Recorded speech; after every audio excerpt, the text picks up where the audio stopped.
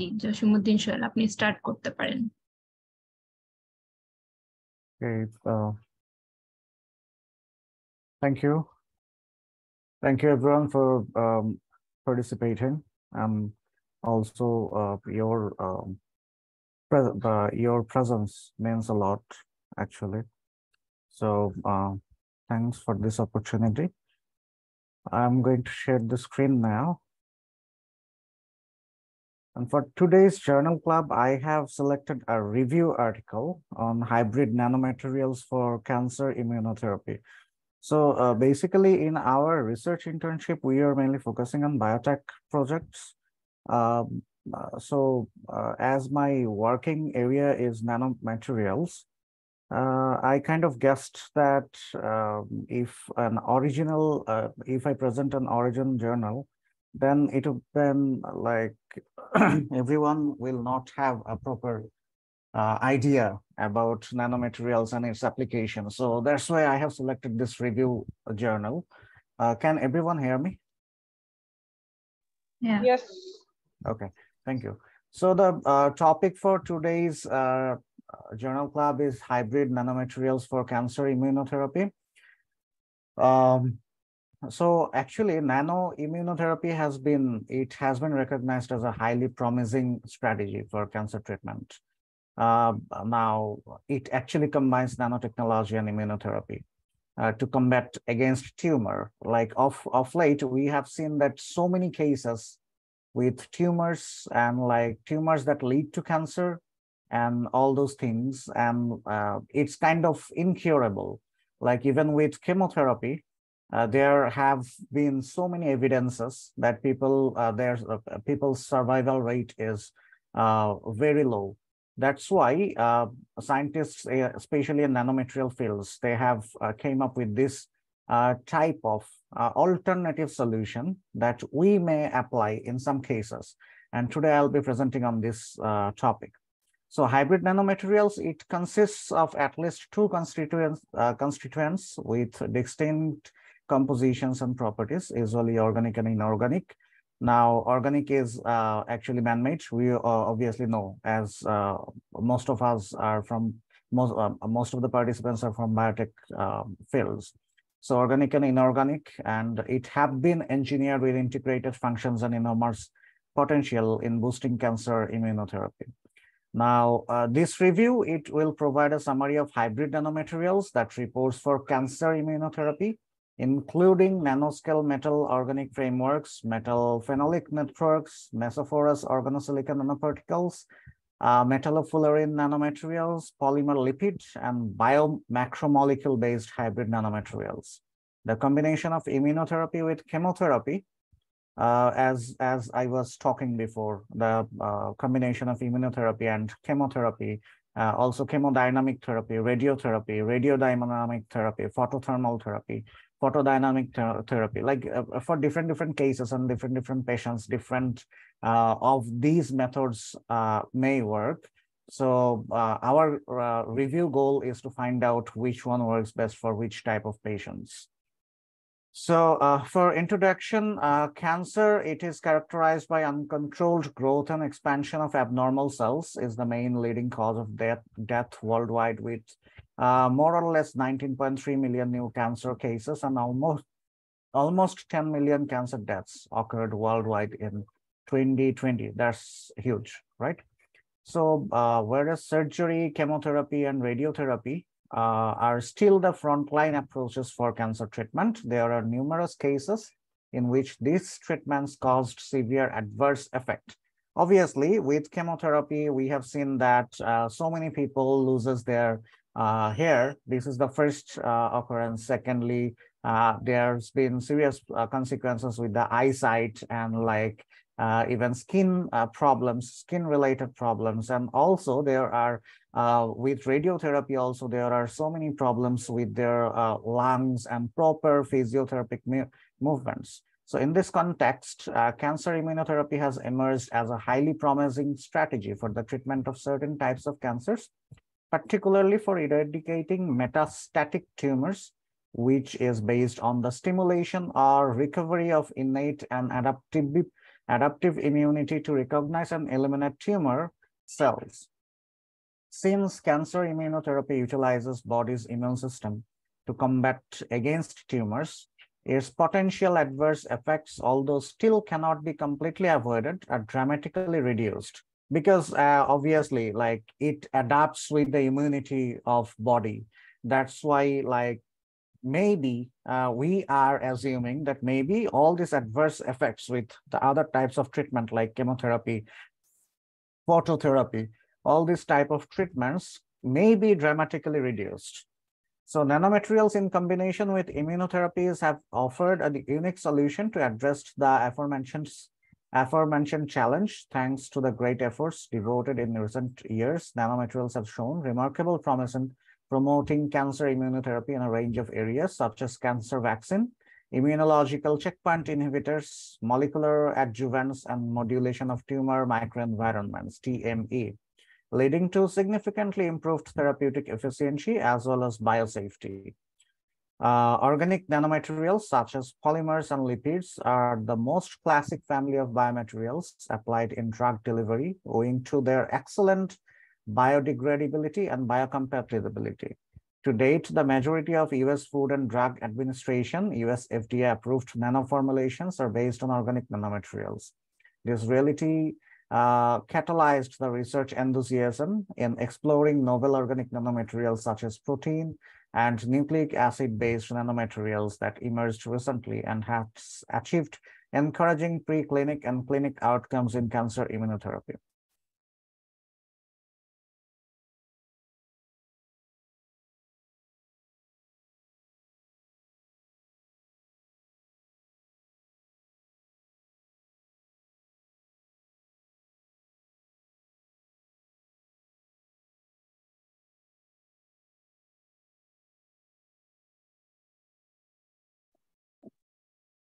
Hello, এই জসিম উদ্দিন সোহেল, আপনি কি শুনতে পাচ্ছেন?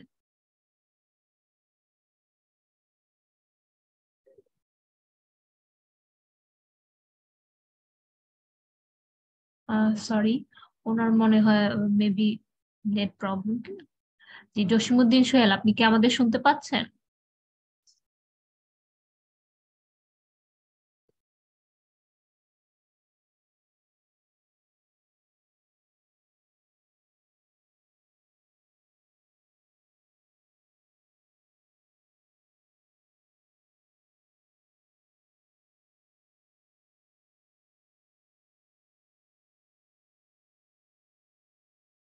Okay, I'm sharing again. Yeah. Okay. So far, where did you guys see from inorganic nanomaterials, right?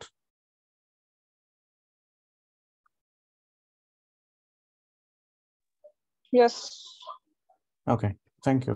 So here I want to talk about some terms that we will be using. The first one is going to be in MOF.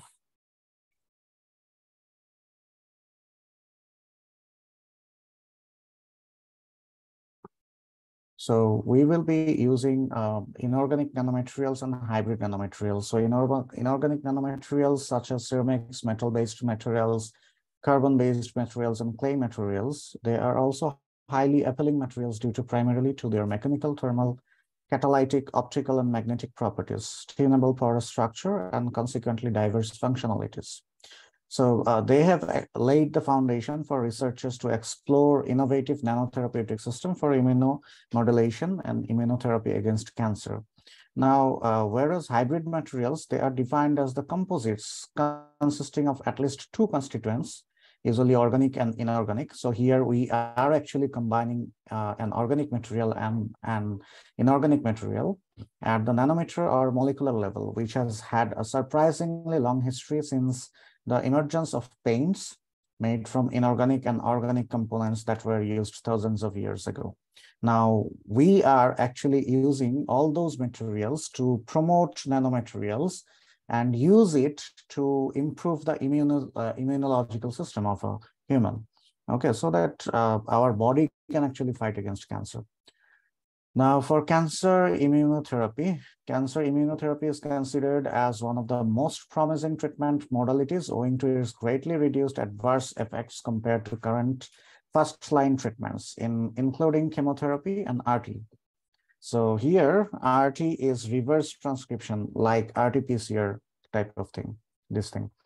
So as well as excellent therapeutic efficiency, cancer immunotherapy relies on the activation of the immune system to target and eradicate cancer cells, which may result in durable anti-tumor response and prevent metastasis and recurrence. So we obviously know metastasis is actually combining the cells and producing new cells. So when the cancer, when there is cancer, tumor leading to cancer, it actually generates more cell, leading to more tumor and leading to more cancer related cells.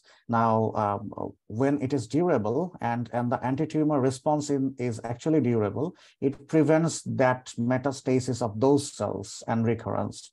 So in particular, immune checkpoint blockade, chimeric antigen receptor, T cell, and vaccines have achieved remarkable achievements in nanoparticles.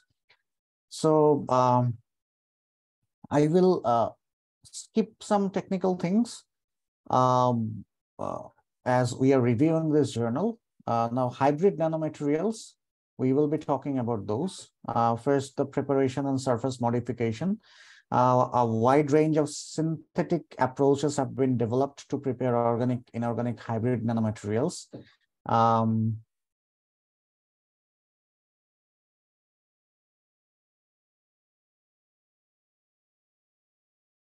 So surface modifications are performed to obtain the desired physicochemical properties for biomedical applications. And NMOF is hybrid materials for metal organic frameworks.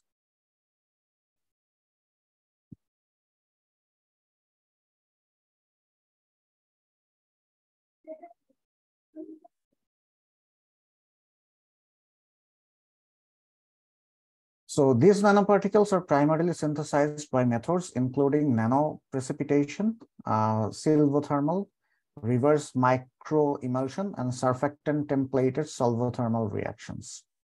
However, many of the NMOFs, many of the metal organic frameworks, they tend to aggregate in aqueous media. That means like in any form of liquid media. So their colloidal stability could be improved by the surface modifications. That is silica, biocompatible polymers to increase their performance in biological applications. So these metal organic frameworks, they're composed of phenolic ligands, which with metal ions also fall into the class of MPNs. So MPNs is metal phenolic network coated nanoparticles. So here we actually combine metal and phenol and coat them together in order to prepare a nanoparticle. So the fabrication of MPNs is usually more simple, rapid, and environment friendly. So over NMOFs, MPNs are actually more efficiently used by the scientists over MOFs. So MPNs can be assembled in one step owing to the abundant phenolic groups in polyphenols that can easily coordinate with metal ions. So they actually easily coordinate with metal ions. Their functionalities, the unique structure of organic inorganic hybrid nanomaterials endow them with diverse properties and functions. First, multiple biofunctions can be incorporated into NMOFs and NPNs owing to the intrinsic biological activities of metal ions and organic linkers. So metal ions and organic linkers, in this case, for metal ions and organic linkers, we actually try and combine one metal ion and one organic linker like ferrous and phenol, okay, or oxygen and phenol, kind of like this. For example, some metal ions or organic ligands in MOFs and MPNs can enhance the generation of reactive oxygen species by PDT, RT, RDT, and CDT. So here PDT is photodynamic therapy, RT is reverse transcription like RT-PCR, RDT is rapid diagnostic tests, and CDT is chemodynamic therapy. So their biodegradability and biocompatibility is, in simple, we can say that their biodegradability and biocompatibility is up to the mark, because like they can survive in aqueous media, and they can also combine in organic groups and in inorganic groups, they combine together, and they can actually try and activate the immuno response system, anti-tumor response system. So their biodegradability and biocompatibility is up to the mark. So which is expected to further benefit their clinical use. Then NMOFs for cancer immunotherapy, the integration of nanotechnology with cancer immunotherapy is a promising development direction. Nanoparticles such as liposomes, metal nanoparticles, polymers, mesophorous silica, carbon nanotubes, calcium phosphates, and NMOFs have been used to construct nanocarriers. Owing to the large surface areas, highly ordered porosity, and well-defined structures, NMOFs will have promising ability of loading and releasing for therapeutic agents.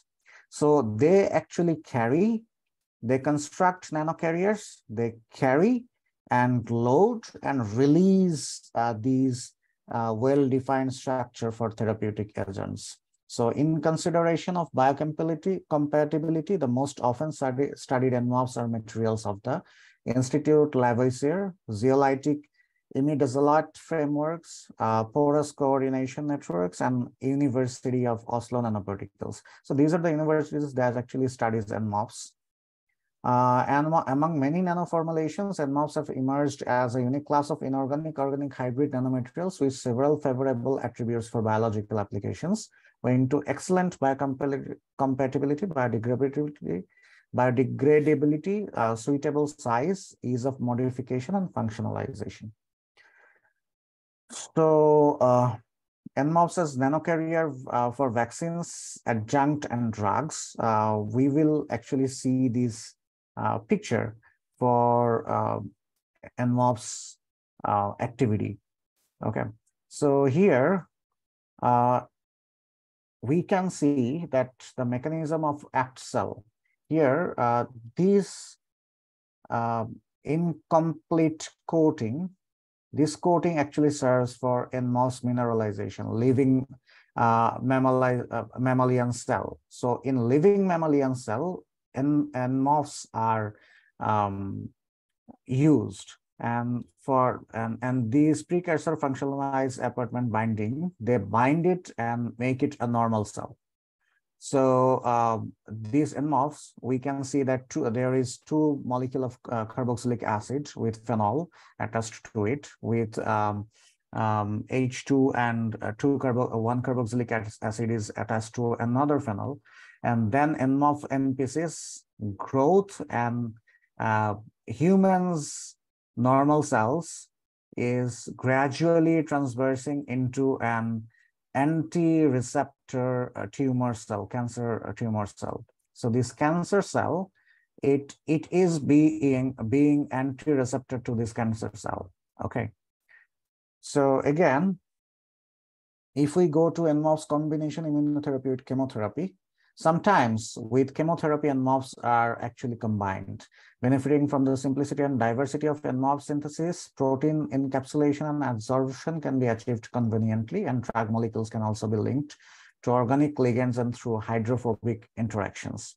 So they interact with chemotherapy and also used during chemotherapeutic treatments. So NMOFs for combination immunotherapy with PDT. PDT is photodynamic therapy.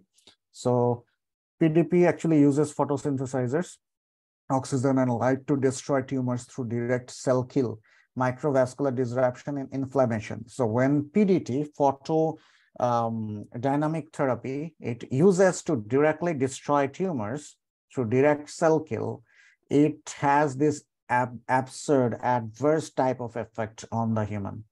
Okay, so NMOFs are combined with PDT, and then therefore it is used. Therefore, it is important to design suitable and hydrophilic nanoplatforms for the delivery of PSS. Okay, so it is designed for suitable and hydrophilic nanoplatforms. Here we can see how it is used. Firstly, a very simple dose was used on rat's tumor, very low dose of soft X-ray. And this tumor cell has this adverse effect. But with the combination of PDT, here in this cycle, it is explained, with the combination of PDT, with the combination of NMOFs with PDT, this tumor cell can actually have secrete and release dams and immature maturization, mature of disease. So it becomes a normal cell. And also NMOS for combination immunotherapy with PDT and chemotherapy. Sometimes it also is combined with PDTs and photodynamic therapy, and also is with chemotherapy.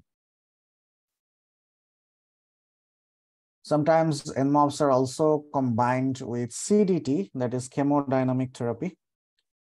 And its effect we can see from here, normal CDT therapy. We can see that here the cells, there are some cells which actually produces redox homeostasis.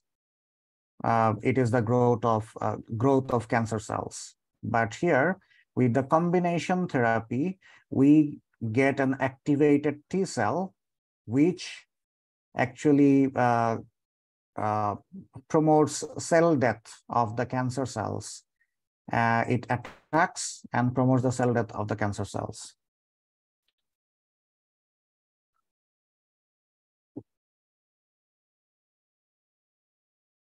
MPNs for cancer immunotherapy. So MPNs are metal phenolic network coated nanoparticles.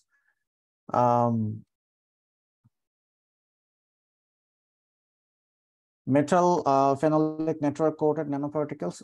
Please, are you guys hearing me? Can you guys hear me properly? Yes. Okay, thank you. So MPNs for cancer immunotherapy, MPNs are metal phenolic network coated nanoparticles.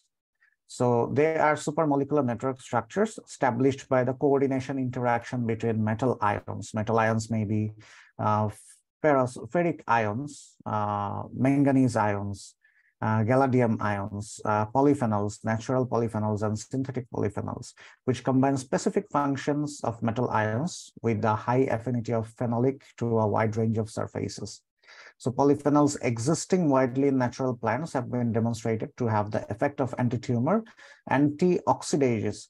So here, this point should be noted. Polyphenols existing widely in natural plants have been demonstrated to have the effect of anti-tumor, antioxidation, anti-radiation, and anti-thrombosis, and most of which have been FDA approved for food preparation and human health.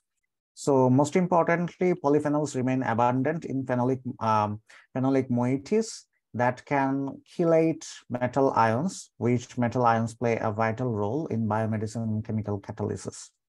So the plentiful types of metal ions and polyphenol endo-MPNs with diverse properties and functions. Additionally, the pH responsive character of MPNs allows for disassembly kinetics to facilitate the release of metals and polyphenols. Therefore, as an emerging new class of coordination materials, MPNs have been explored as multifunctional nanoplatforms for various biomedical applications due to specific function moieties, redox responsive behavior, simple synthesis, and benign affinity with body tissue.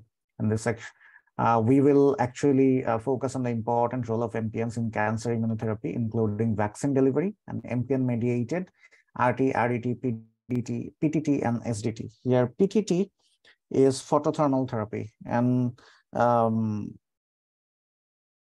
RDT, RT is reverse transcription, RT-PCR, and RDT is rapid diagnostic tests.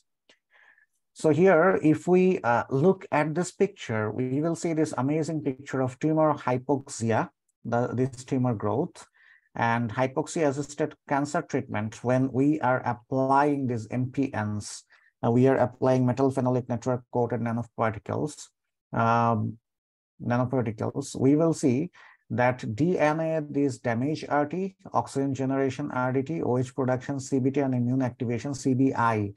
So all these are immunosuppressed, and generation of peroxide, oxygen insufficiency, and RT resistance. This gets generated inside the tumor hypoxia.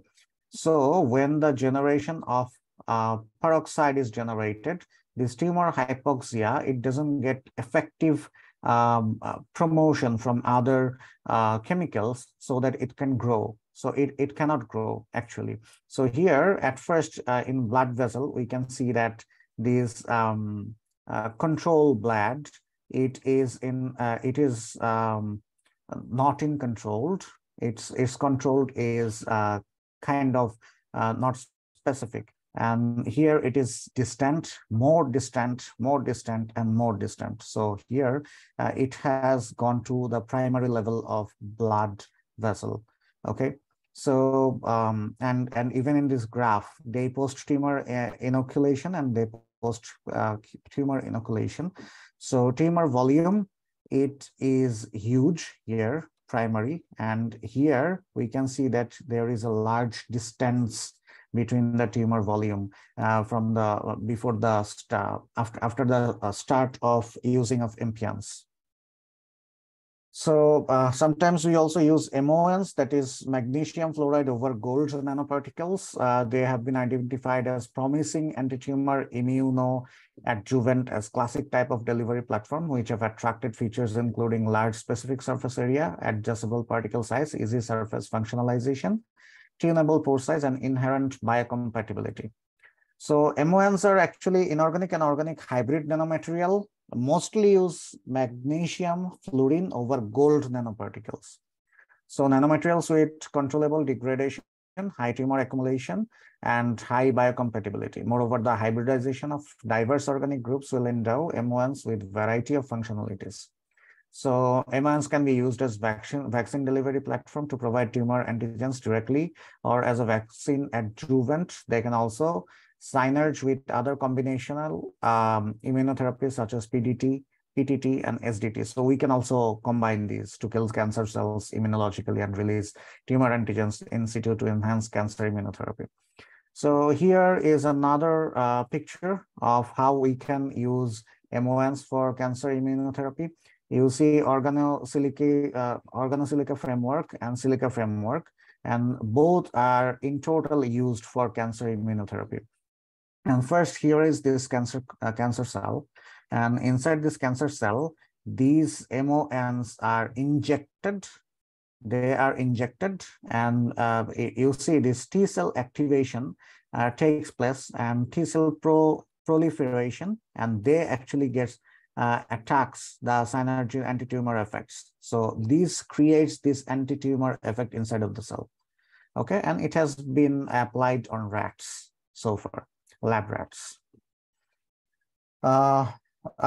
In number 7, we can use nanomaterials, especially metallofluorine nanomaterials for cancer immunotherapy. So metallofluorines, they are allotropes. Allotropes means large volume of nanomaterials.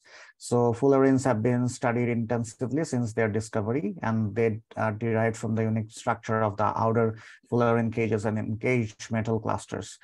So metallofluorines, they possess excellent stability, paramagnetism, large surface area, and unique surface that is easy to be functionalized. So from their functionalization, we can achieve gallofluorine, that is GDC82OHX. It is a carbon 82 fluorine derivative with a gadolinium atom entrapped in the core of carbon cage, and its surface is modified with X number of hydroxyl groups. So this fluorine was studied originally as a new generation of MRI contrast agent due to its high proton relaxivity. So it was actually first used as an MRI contrast agent. So as an MRI contrast agent, they may be used like this. This is a diagram, broad diagram about their uses, like desalinate saline, PEG saline, photochemotherapy combined immunotherapy. After these PEG saline, they gets attached with MSN PEG, and then they are injected inside of the cell. So this cell, they develop these anti-tumor tumor resistance properties. So mediate degradation and drug release, and then tumor cells, they get affected, and then anti-tumor cell are produced. So these from tumor cells to anti-tumor cells, they are produced. So these are affected tumor cells, and these are actually really good cells which has anti-tumor properties. Then here are some other surveys surveys and MRIs that was taken for the cell therapies and how cell responds to these TMAs. Then polymer lipid hybrid nanomaterials for cancer immunotherapy. So this is the 8th type of nanomaterial we can use for cancer immunotherapy. I'll directly go to the figure. And this figure actually explains that melanoma tumor microenvironment this is melanoma tumor microenvironment, and this melanoma tumor grows rapidly inside of this type of environment. So when this polyplex and a trimer liposome, they are combined and they produce LPR, these tumor cells, they get these anti-tumor properties inside of them, and they start to produce these very new and good type of anti-tumor property characteristics tumor cells. Here is another visualization of how they works. And then biomacromolecule based hybrid nanomaterials for cancer immunotherapy. So some are biomacromolecules based. The surface of organic or inorganic nanomaterials is inevitably covered with various biomolecules, forming a protein corona, which reduces the targeting ability of the nanomaterials to some extent. In comparison, biomacromolecules have good compatibility with surrounding normal tissues, which can be advantageous for clinical application. So there may be some or other type of biomacromolecules. One may be membrane-based nanomaterials, and they work like this. In membrane-based nanomaterials, they are actually induced in membranes. So like RBC, PLT, okay. So they actually combined with RBC, PLT inside of the membranes. And these cancer cells and tumor cells, they sonicate and they actually build anti-cancer and anti-tumor tumor resistant cells. So you see these tumor cells, they get serial extrusion and evaporation and tumor nanovesicles. So RDOX remote loading, and we get DOXLINV, which can be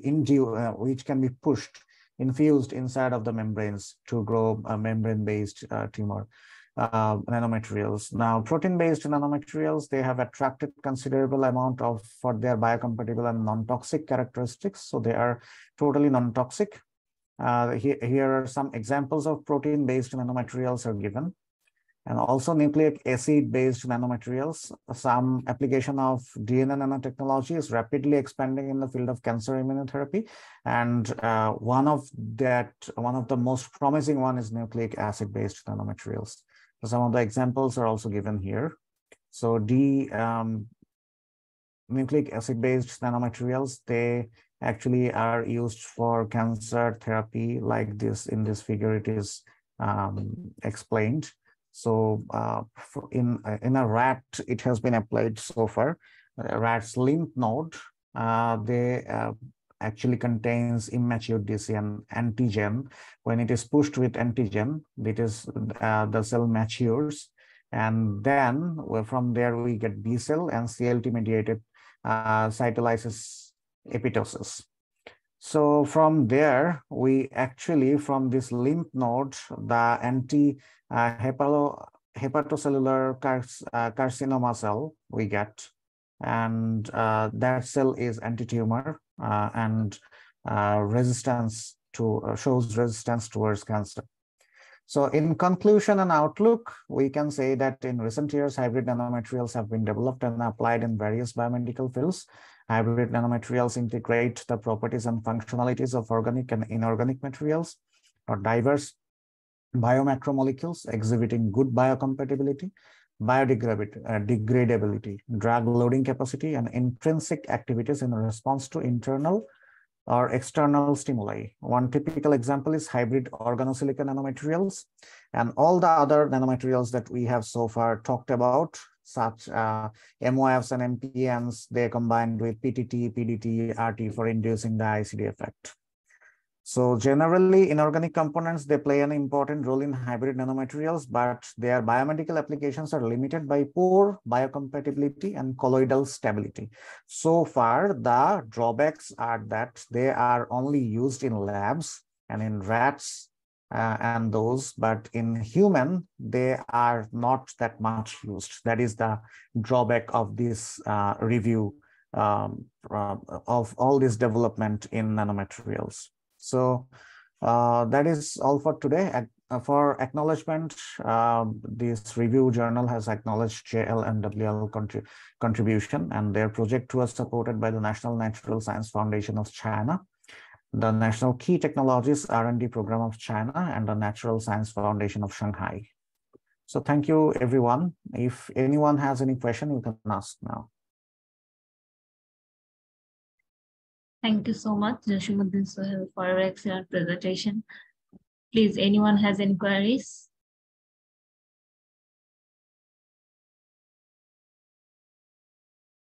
Anyone, please?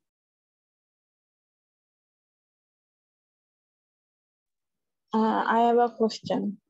Yes, please. Since we are using nanoparticles for cancer treatment, are there chances that these nanoparticles will accumulate in non-targeted organs? No, actually, nanoparticles, they are so tiny. The cancer cells, their radius is almost 10 to the power minus 8 nanometer. And these nanoparticles, their radius is around 10 to the power minus 11 nanometer. Okay, so they have this very tiny structure, which can elongate, which can combine with the cancer cell very easily. Okay, so there is no chance, absolutely, that it may combine with other cells as well. Okay, thank you. Thank you for your nice question.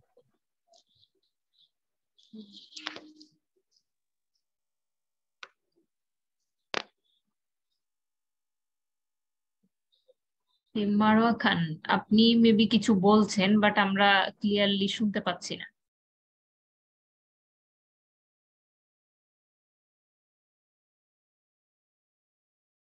Okay, next আর কারো কোনো question?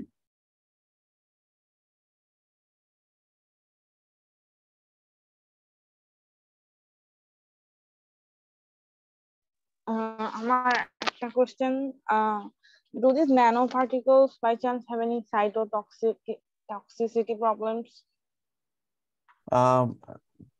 So far in lab, nanoparticles are used in rats and lab animals.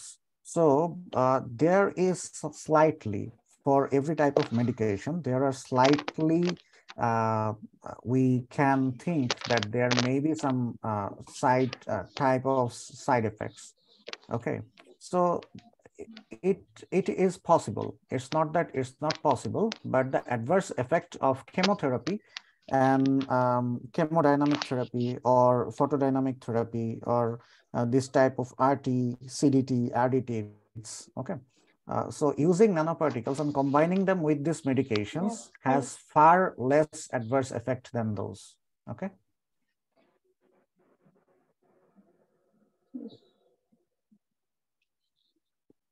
Thank you. Thank you. Thank you so much for asking question. I'm open to all sorts of questions. Anybody can ask question, please.